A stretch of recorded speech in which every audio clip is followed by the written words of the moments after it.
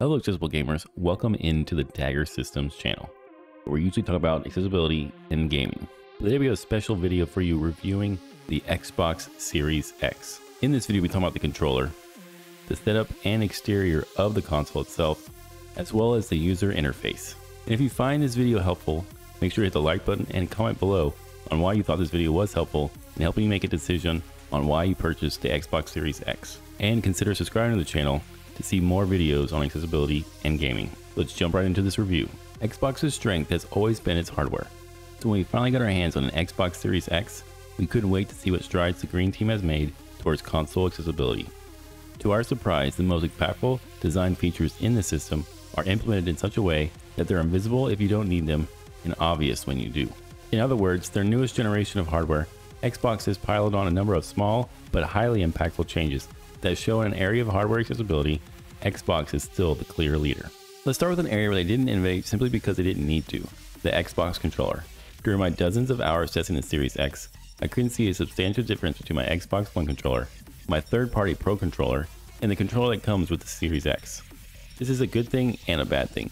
Good because of the previous generation of Xbox controllers was accessible for you, you can expect the newest iteration to be as well, especially with the addition of textured hand grips to make it harder for the controller to slip out of your hands.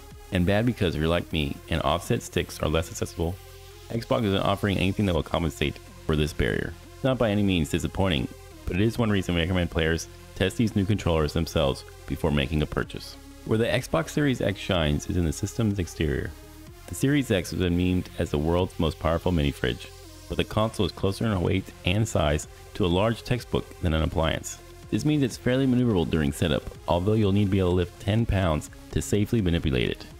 Even more impressive are the tactile indicators next to each port that assist in determining which cable goes where when plugging in everything during setup, ensuring that players who can't see the back of the system have an easier time connecting their HDMI or Ethernet cable. It's really well implemented, and we'd like to see other consoles adapt a version of this feature in the coming years. Similarly, the buttons for power, ejecting discs, and syncing controllers are easily distinguishable by touch, which is a welcome upgrade after the original Xbox One and PS4 launched with buttonless, touch-based power and eject switches. Once we got the Series X connected and powered on, things got back to already highly accessible status quo.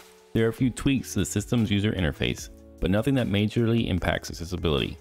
Xbox has included an impressive suite of baked-in accessibility features such as the co-pilot mode they pioneered last generation, a menu narrator, a screen magnifier, and a controller input remapping.